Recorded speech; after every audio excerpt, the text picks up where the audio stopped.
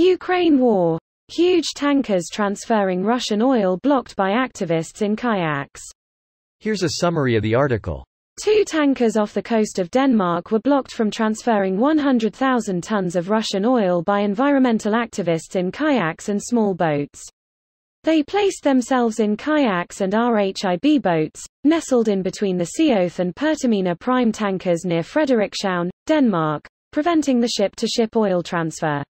Olga Lupalina, one of the dozen activists camping out at sea, and a Russian herself, said, together with other activists from across Europe, "I am using my body to get in the way of the tanker.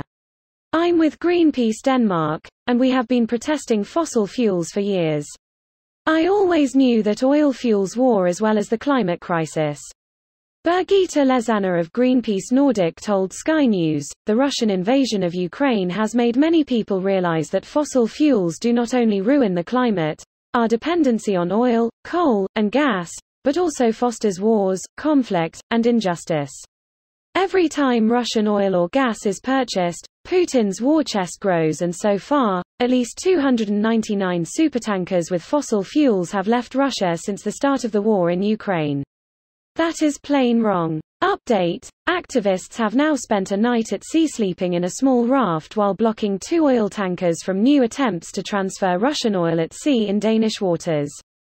This post received a score of 27,000, with an upvote ratio of 94%. Here are the top comments in response to this article.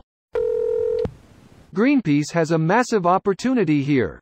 The fuel crisis with Russia can easily be leveraged to accelerate the Western world's transition to renewable energy. The political will is there, and governments are definitely recalculating the costs and reanalyzing their opportunities. With the right pressure, the right lobbying and the right solutions presented to the right people at the right levels, Greenpeace could make a major breakthrough in their goals. I imagine they're getting tons of good PR from this article alone. I read the article, but I don't understand how a few kayaks can stop an oil tanker. Wouldn't the Russians just run right over them?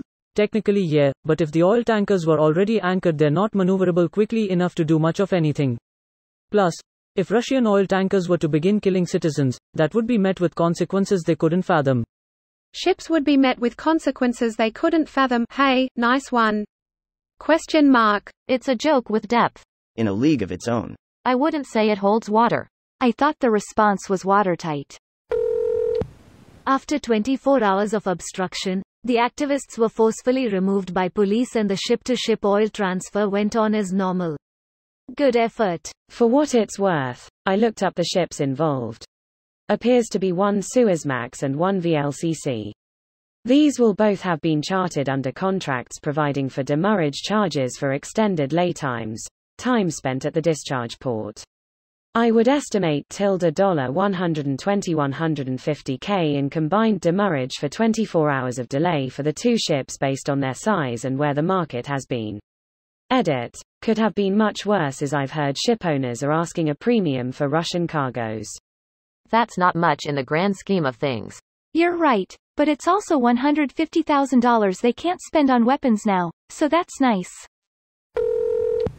Wow, nice to see Greenpeace putting a horse in this race.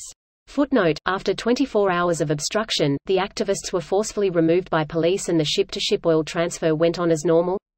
That's quite a bit of revenue lost. And the next one will need to change locations, probably more lost money. The pictures don't show them slowing anything down. Looks like they were just following it on its route in kayaks that can't damage or affect the trajectory of a tanker. Would be nice to hear it actually made a difference, but I highly doubt that it did. At some point, the only way to stop a military insurgence is with a counter-force from military groups. Russia doesn't in any way care about protesters don't extend past vocality. This video was automatically created by Reddit to speech. The article and comments in this video were selected from Reddit according to their upvotes, and any paraphrasing was performed by smmry.com, without any human intervention.